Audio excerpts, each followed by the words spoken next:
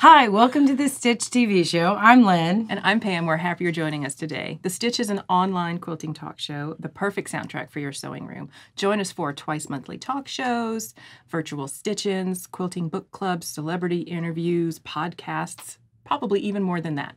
You can learn more at thestitchtvshow.com. Our show today is brought to you by QT Fabrics, and we have the ombre pop-ups again by the Fat Quarter Gypsy. So I may have bought the kit to make more of these. And there's a giant trash can size one that I think I could totally fit all 3 cats in. Oh, that would be like a goal. Like surprise But the thing cat. is, the cats are going to try to fit into this one. Oh, totally. If it fits, they sit. But isn't this the one that you can put like water bottles and Coke from cans our virtual in? stitch-in. Yes. So I'm thinking I need to make some cozies because that's kind of cute. It is kind of cute. Cute cozies. Cute.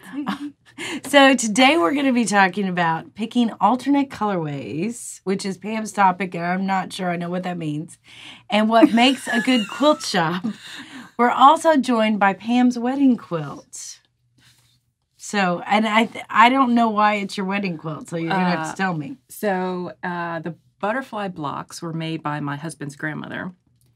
Oh, neat. Hand appliqued. There you go. And then my mother-in-law had all of these from muslin. And she had a whole bunch of these butterfly blocks. And I think she used some of them to make a quilt for one of my nieces.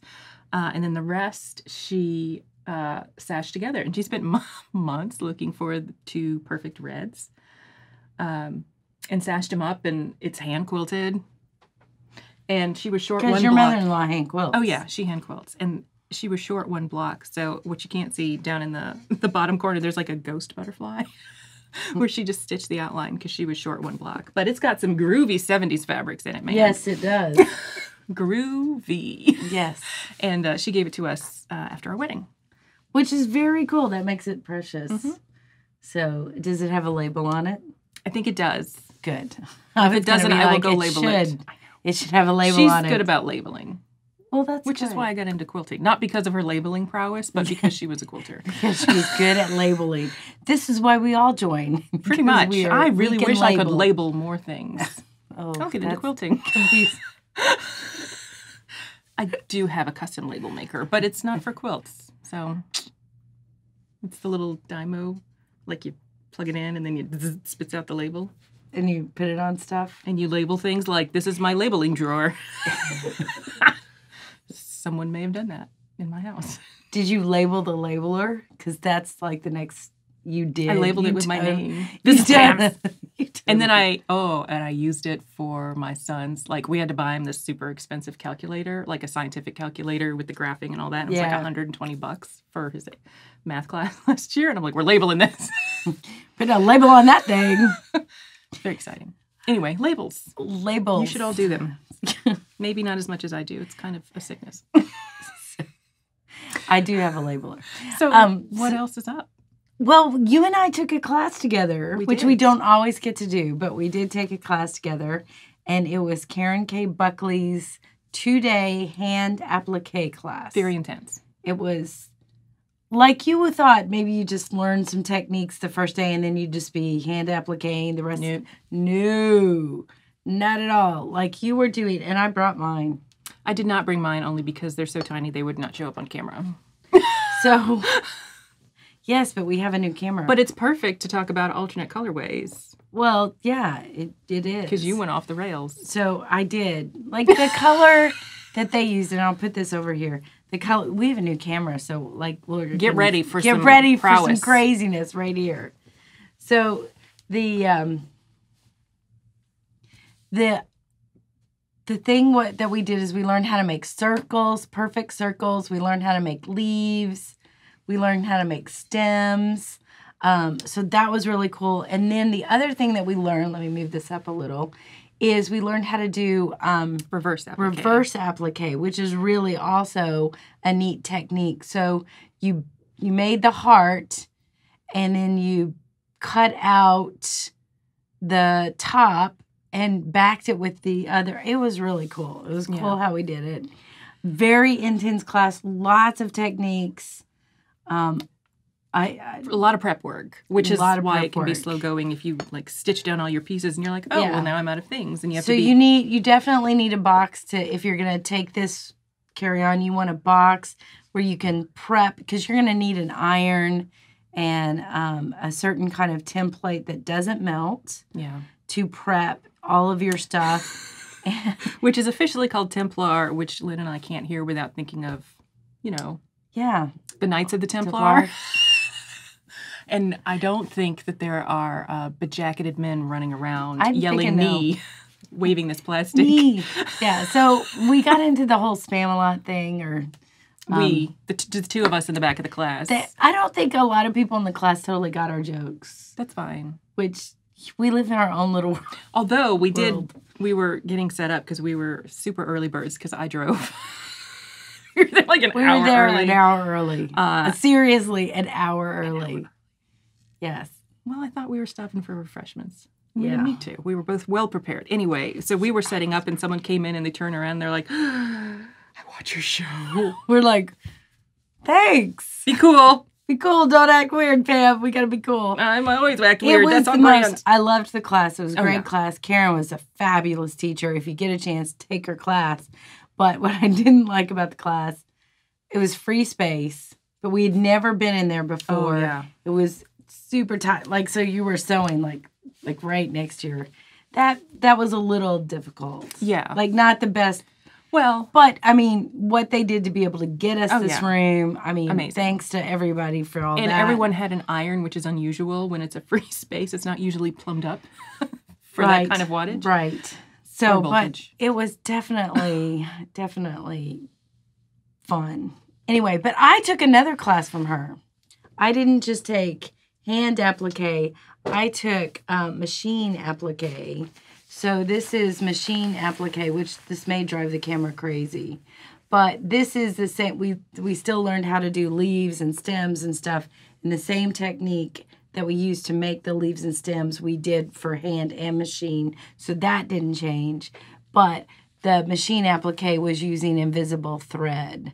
So it's definitely, and I thought it turned out really well for hiding your stitches.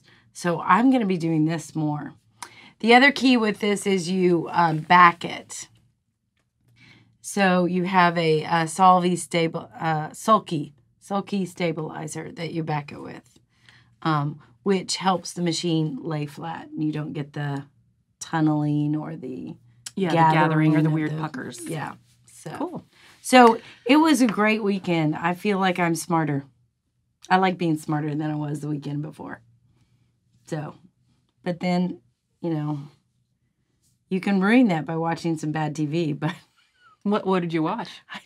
I haven't yet. Now I'm intrigued. Oh, no, I haven't yet. Challenge accepted. I'm just saying, there are some TV shows I watch and go, I have lost brain cells.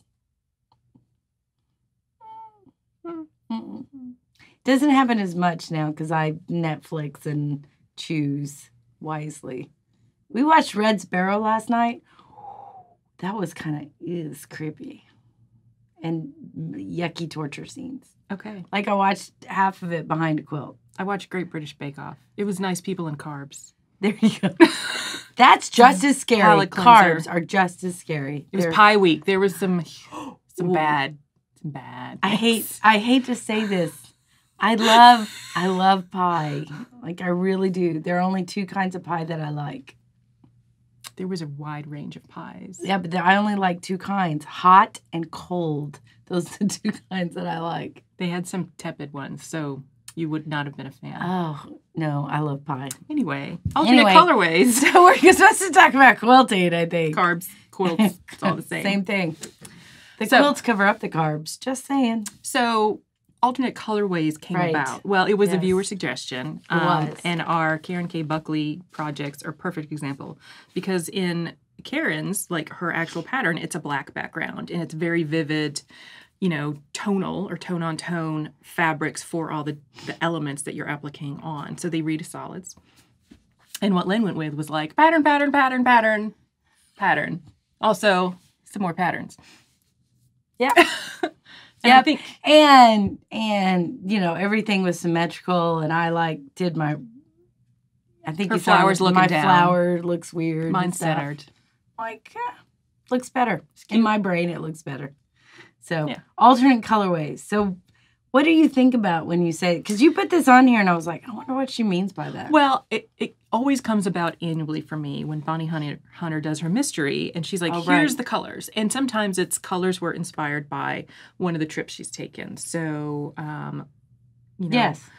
And I always, I usually change at least one of those colors. So last year's mystery was on Ringo Lake. Like, here is a picture that she took when on Ringo Lake, and, you know, a boat and a sunset. And so the colors are very much inspired by that. And there was like a pink and a blue and a green and things you wouldn't necessarily think were like, oh, that doesn't sound like a lake. That sounds like crayon box. And when I did mine, I was like, well, I'm going to change it up. And so I, instead of neutral, which are usually whites and creams that she specifies, I went with soft grays for my background. Right. Okay. And then I did a softer yellow compared to her brighter yellow. Golden yellow. And then I used a sage green instead of her brighter green. And then instead of pink, I think I used like a soft blue. And so my palette was a lot more muted, and it didn't have as much contrast, but that was a conscious choice. And well, that's the risk in mysteries, though. Oh, yeah. That's totally the risk, because you don't know, when they say pick these colors, you don't know what they're, how what's they're going to be together. Predominant. What's going to be next to each what's other. going to be, I mean, that's a risk when you do mysteries. But I think one of the most impactful ways to change a colorway from a pattern, you know, because a lot of times people buy kits because it takes some of that fear out of like, ooh, I hope I don't mess it up. I think that's a great idea. But you could swap out one fabric in the kit, jazz it up. So making an immediate change from a light background to a dark background. Changes it completely. Yeah, like imagine the butterflies on black. It would look or on totally navy. different. Yeah, it would look totally different. Yeah. So it's more about that design choice, a conscious design choice, not an accidental design choice that you sometimes say is a design choice to cover up a mistake. Right. So knowing like, oh, the quilt pattern calls for red, but I'm going to go with pink, or I'm going to totally swap it up, and opposite of red is green.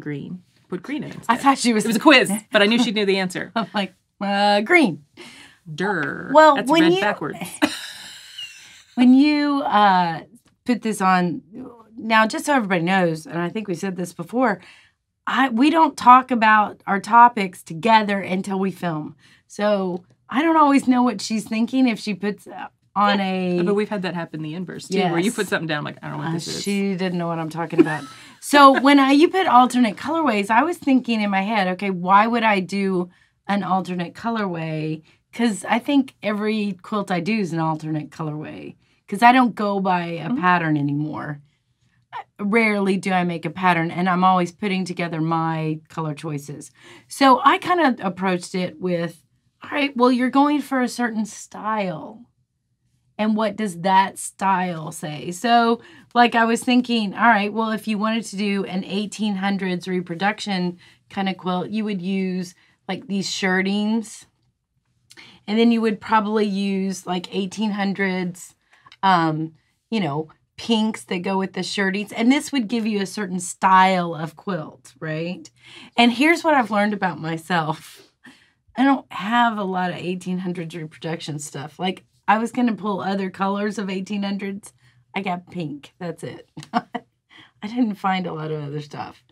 And then if that style, you know, and then there are other styles in quilts, and these would be like a 30s. I also learned this about myself, is that a 30s quilt is going to have a certain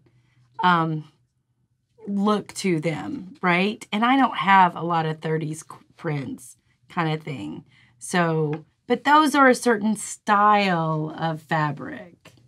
So I was thinking a certain style of, you know, that kind of thing. And then I thought, well, what were you going to say? I was going to say, it's like when you are shopping real estate, whether you're going to rent an apartment or buy a house or whatever you're doing, you walk in the house and it's decorated as is. And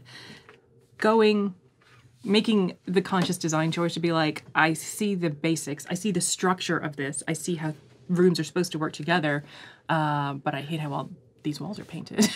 And being able to say like, oh, it would totally look better in my head if this were gray and this were blue. And Right. And it's the same kind of thing of having the imagination to pick something different. Right. Or having the bravery to just do it, even if you're not sure how it's going to turn out. Yeah, well, I will tell you, a lot of my quilt choices, fabric colors are, I don't know how it's going to turn out. Let's see what happens. Now, that's a risk some people aren't willing to take, and I get that. My next thought was, okay, well, styles of quilts are very much determined by history or things that were previously done, right? So then I thought, well, alternate colors could be, what do I want this to feel like? Do I want it to feel, bold and bright? Do I want it to be like the bright kind of colors? Or am I feeling the same quilt only muted? So you can see where these are the purple, green, and pink. And it's like bright and going out there and getting it. And then these are the muted versions of purple, green, and pink. And to me, they give a very different feeling of what that quilt's going to be. Now, would you put both of those in the same quilt? Well, yeah, but I have no shame. There's that. But see, I would do it, but not necessarily mix them up, but have it so the brighter would be at one part of the quilt and it would kind of transition into the more muted. We should do that. That would be cool. And then end up with a very soft pastel version of it. Right. Just saying. That would be cool. But this is also bold contrast and low contrast. Like this doesn't have as strong a contrast in these three as this. And it's really just the choice of the fabrics and the bold colorness. And then I was thinking, oh, geez. I know you should just take a drink because then I was thinking, well, what if we had the same, a lot of fabric designers make the same fabric in different colorways. Like Tula Pink, for example. We all love Tula Pink. So she did this, I think it's Eden. This was Eden? I think it is, yeah. Right? So she did this tiger print, and it's pixelated dot tiger, which I love. And I bought it in the red colorway. And I thought, well, if I pulled fabrics that go with that, what would I pull? And these would be like fabric choices that would go with that red type of colorway. So you're pulling out the teal, you're pulling out some yellow, pulling out the pink. Now notice these were not a strong pattern, which I know we're not talking about pattern, but not a strong pattern difference. But I think it complements that well, right?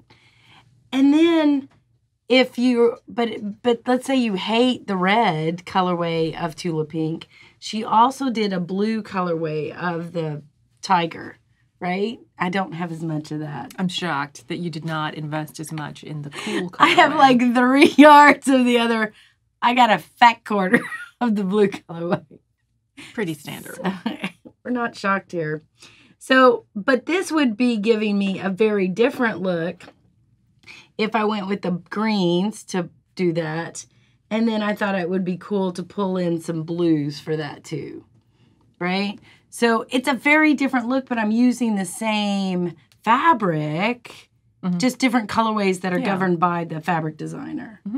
So you can get alternate colorways, I think, outside of, But I like how you were talking about Bonnie Hunter used a picture. And to me, that is driven by feelings. Like this picture gives me this feeling.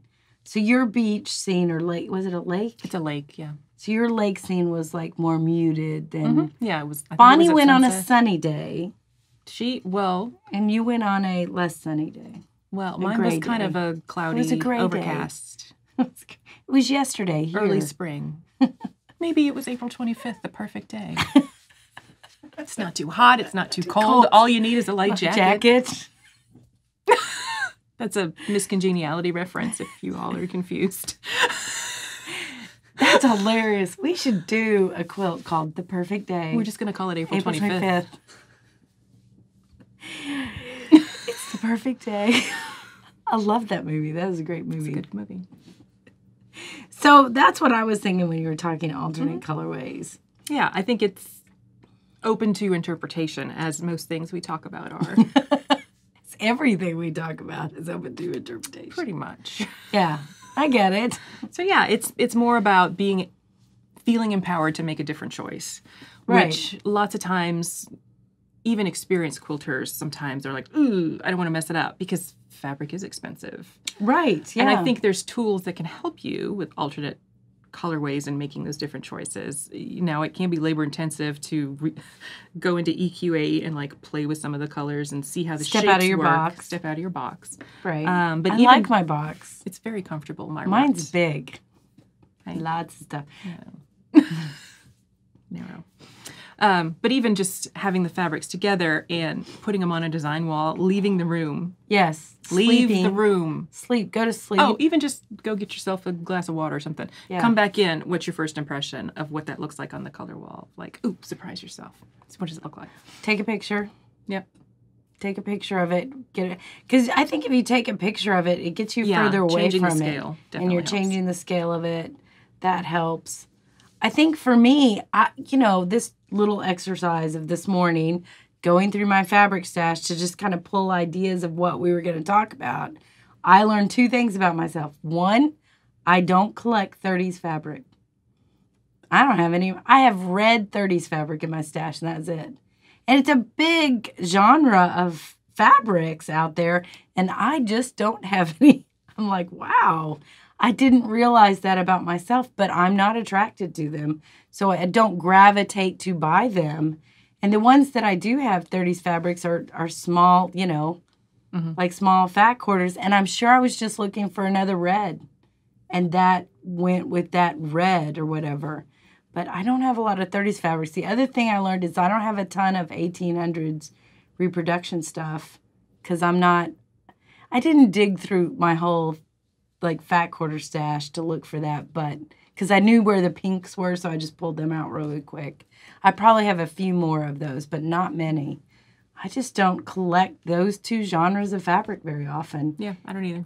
So that was kind of hard. That was interesting, but the batiks were easy to pull. Of course, Tula Pink was very easy to pull. That was not hard at all. So. All right, now we're going to take a closer look at the quilt behind us, and we'll be right back.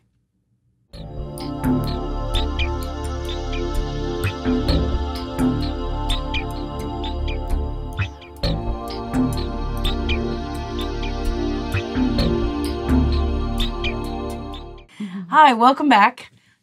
We are going to talk now about, we were giggling in the break, sorry. Not surprised there. But what we're going to talk about now is what makes a good quilt shop. Fabric. That's why you go in there. Yeah. That was number 1 on mine, too, is fabric. Like fabric, a variety. That's what we want. But good fabric. I like good fabric. Well, you like the fabric you like. Mm-hmm. What if it only has 1800s fabric? Then we would or be 30s walking reproduction out fabric. Apparently, I would be walking out quickly and not buying a lot. There is a fabric store in an area that I go to yearly that has a lot of 1800s reproduction stuff. And then there's a modern fabric store in the same town. The modern one gets most of my money. The 1800s, I've bought a few things from there, but not very much. Yeah. But it's not my jam. It's other people's jam, and they should totally go shop there because there are a lot of great fabrics. It's all about the journey. So you go in the store and you look around. My mug's been backwards this whole time. And then you go, I don't need anything. And you leave. So, but fabric is important. To have a good quilt store, I think, quilt store, you need fabric. Yes. So, anything else? I think helpful but not overly helpful employees. That's my second one, too, is helpful people. But I agree. Don't follow me around. Yeah. And don't question that I don't know what I'm doing. Yes. This happened to me. I think that you love. Younger looking quilters. Non-traditional looking quilters. People that are under age 55. Yes. Even if you have colored hair or piercings or tattoos or whatever. Sometimes you're looked at like you don't know what you're doing. I was 38. I had been sewing for 35 years, and I went into a quilt shop, and picked out a pattern, and the woman looked at me and said, "Oh, honey, this one's hard." And I can't say on camera what went through my head, but it was like, No, she won't say. beep, you don't know my life. And I was like, Yeah. I think I'll be okay. But that makes you not want to shop there again. It does not, and I Yes. rarely did. Yes. Yeah. So patronizing employees, not good. Not good. Try to Unhelpful be helpful check. of like, oh, Have you seen this? have you tried this technique? This has a lot of half square triangles, flying geese, whatever. Are you Right. familiar? You know, Right. and there is a fine line between salesy and helpful. Right. Yeah, I completely agree. Yeah, and I would agree. Most quilt shops fall on the helpful. Oh, yeah, 80% of It the is ones. rare that I have been in one where they're overly salesy. But when It's they more the just assume you patronizing. don't know Yeah, that part is because of how you look, that's kind of because I didn't have enough gray hair yet or whatever. yeah, or because I covered mine up well. Yeah, that part was not great. Yeah, I agree with you. And we have heard that multiple times Oh. about different. Oh yes, Yeah. I think living in an area where there's multiple quilt stores, you do hear that a little bit. The gossip network's alive and well. In the quilts, in the quilters, yeah. I love it when there is an area that I can put my stack of stuff and still keep shopping. So like a whole table or like, oh, I'm just put this on the cutting table for you, so come back when you're ready. Oh, So you don't have to carry around like bolts of fabric and knock into people. And There's one quilt store here that has little carts, shopping carts, and you can just put your bolts in there. And it's not a big box store. it's not. They have those too, but it's not a big box store. But I agree with you. That's helpful. Because if I'm doing a big quilt and I want half yards from 15 different bolts, that's like, honestly, I've got a shipment coming today of fabric for a new quilt. I have one coming this week. I know that I spent some birthday money that I gifted myself. No one gave me birthday money. I spent just money, really. Money, yeah. Money. You know what else I think I like about quilt stores is some samples. Like I like seeing samples of these or bags or not just quilts. Like I love the quilts on the wall, and I will say, if you've got a quilt on a wall, I kind of look at it and go, "Ooh, I like that fabric," or because you see the fabric in what you want to put it in. I'm not one that buys kits as much as I used to. I did when I first started. I thought kits were great because you didn't have to. You learned techniques. You learned. I buy the kits for the parts. Yeah. Now I buy kits if I just want some like easy sewing that I'm not designing, because there's a whole different level of designing that takes time. But I love it when the kits are up and that they have things bundled or kitted up, or I like that.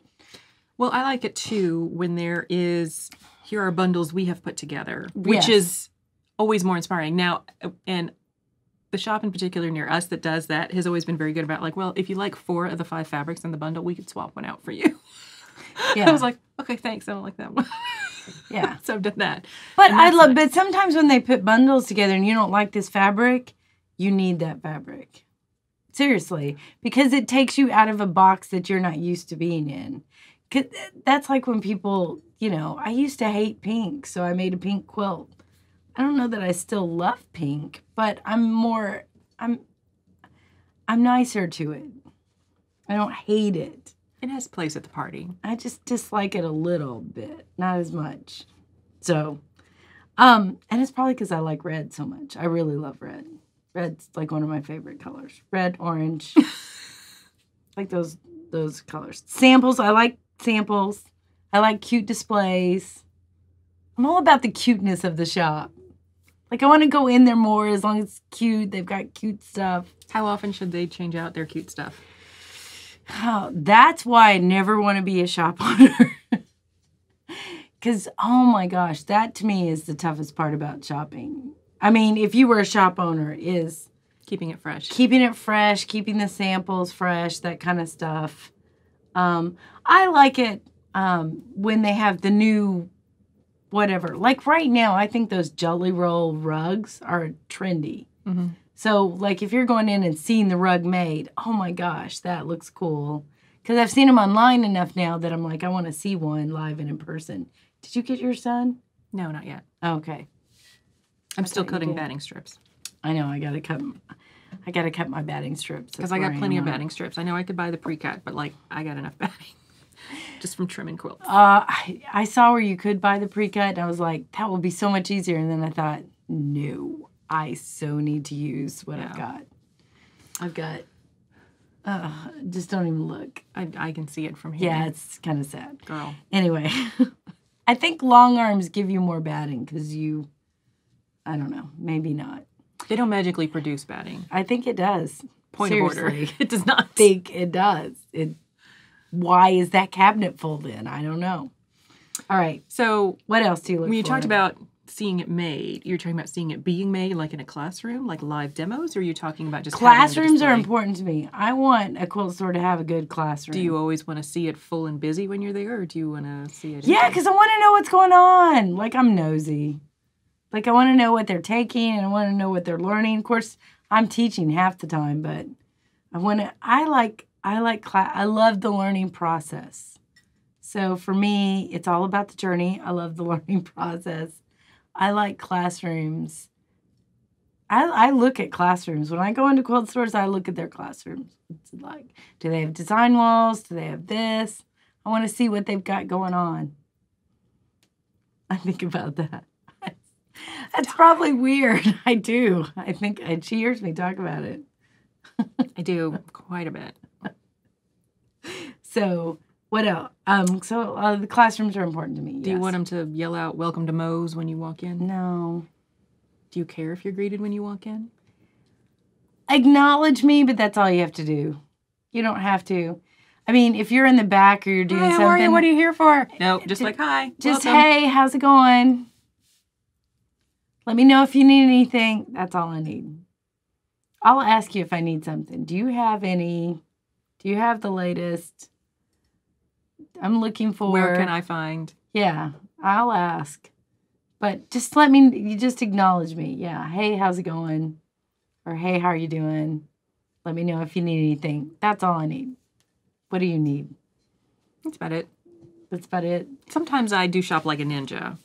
Get in, get out. No one knows I'm there. I just leave money on the counter. Just kidding. I do actually get checked out. I've never seen you shop like a ninja like that. You normally go up and pay like I do. Other people. I like it when incognito with glasses, big sunglasses, mustache, and shades. nose. She wears shades. And I'm bumping around because I don't have sunglasses that are prescription, so that'd be a great impression. At least it's fabric. It'll be soft when you bump into it. One hopes that I don't accidentally get in the rotary cutting section. She gets shanked. Be like the movie last night. Don't even go there. So you're the one doing it. I know. I said nothing. It's still in my brain. What was I thinking? So greetings, ninjas. I've gone. Now I do have. When I go shopping, there's a range of shopping styles. Oh, I know what I'm gonna say now. And go. I am the sort that like I know what I'm going in there for. Mm-hmm. If I spend more than 20 minutes or so looking for it, I feel completely disgusted with the capitalist society, and then I just need to drop everything and go. Like, I am not a browser, usually. It drives me bananas, and You don't browse, like, at the grocery store or anything? The fabric store?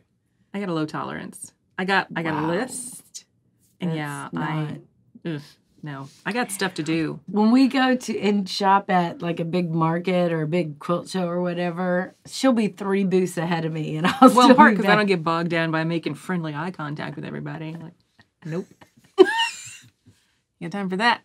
People talk to me, and I talk back. So that's how that. So when you meet us live and in person, I'll say hi. I won't make eye contact, and then I'll go, "This is Pam," and make her talk to you.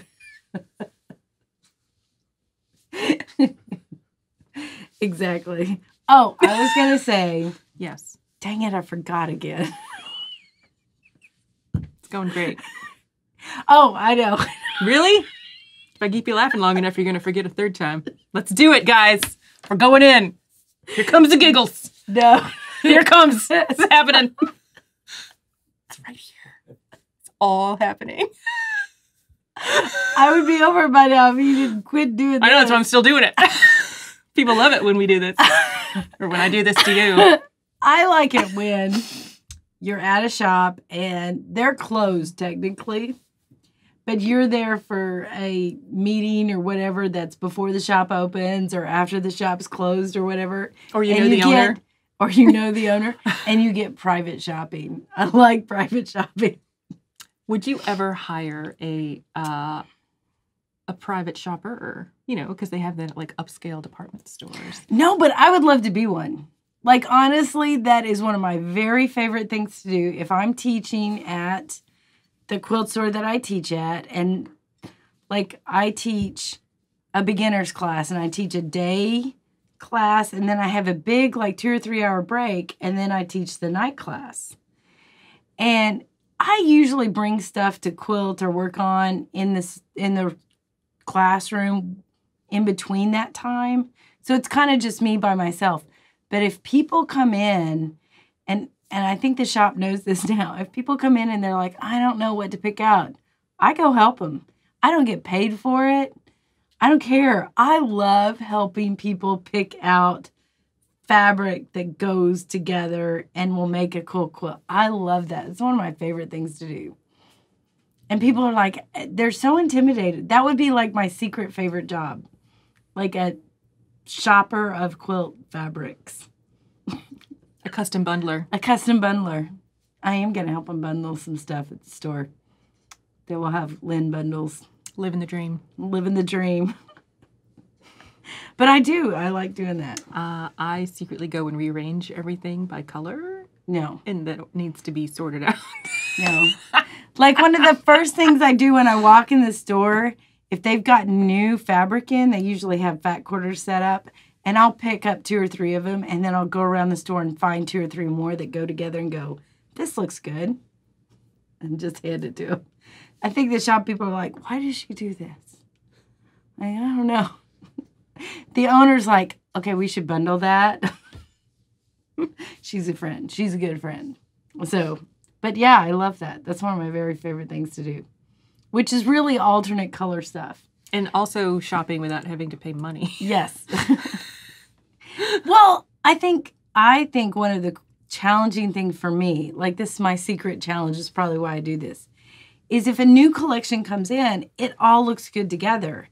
And my thought is always, how does that look good with other things? And then I want to take part of it and add it to other things to get a different looking quilt, a different looking whatever item you're doing. Purse, table runner, mug rug, all the goodness. All of the goodness. So, are you in good company with your local quilt shop? What's your favorite thing about it? Let us know. You can leave a comment on our blog, on the YouTube episode, or in our Facebook group, What's Up Stitches. And that's all we have for this episode. Today's show is made possible by QT Fabrics. You can learn more about their fun fabrics at qtfabrics.com. We'd like to thank 77 Peaches and Big Think Productions for help producing this stitch. If you've enjoyed the show, please like, share, and subscribe. And press the bell.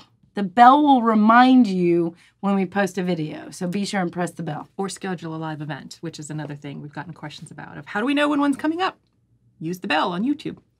So speaking of, our next virtual stitch-in is Friday, August 10th at 7 p.m. U.S. Eastern, broadcast live on our YouTube channel. We may need cake on that one, too. Just saying. I had 24 hours of cake. I finally had to break down and have a salad last night. Well, my children had cake for breakfast today. 2 days before my anniversary. Does that count? If you want to have cake, have cake. All right. Our next book club. Our next book club is July 27th. And my podcast, Hip to Be a Square, is out on Fridays, sometimes Saturdays, on iTunes or Google Play. All these details and more can be found on our website, thestitchtvshow.com, along with links to purchase the Stitch TV Show merchandise. Tune in next time for more quilting chat with friends.